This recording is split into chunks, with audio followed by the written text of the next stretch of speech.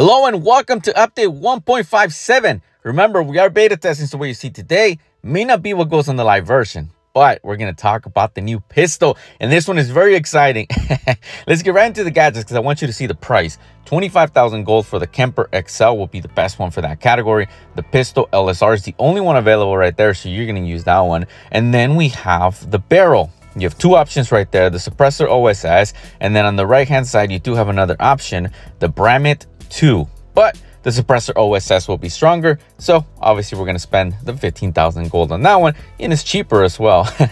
We're going to use an armor piercing ammo for this one because I want to increase the damage on this weapon. It is pretty good, but I want to increase it, so I'm going to use that. And we have, this is the very first pistol that has this. Look at that, it's beautiful. It has a special effect when you shoot them in the head, so I'm very excited because this is the first of its kind.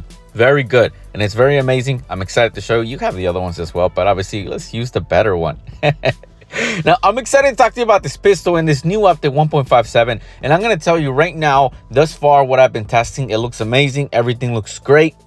I say this every single update, but believe me, guys, I will tell you the truth if I didn't feel this way, but I think that this update's pretty good. I like this pistol. Again, it is very amazing and it's unique of its kind, and we're going to reach it to plus 40 with only 772 points. Not a lot spent. Let's take a look right into it. When we look at the damage, we're looking at 1,687.5. Fire rate is 169, dispersion 3.1, distance is 46, which is great for a pistol, by the way, and almost 6 out of 18. So as you can see already, this is going to be a very good pistol. And let's look at the new character. I'm excited for this guy, the officer.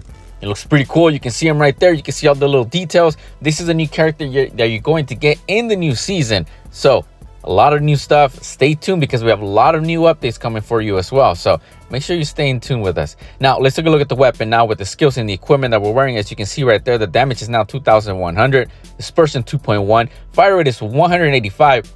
You're getting a lot better, and that distance of 48, but the headshot damage of 5,872 will really make this pistol powerful and very enjoyable, and the running speed of 44%.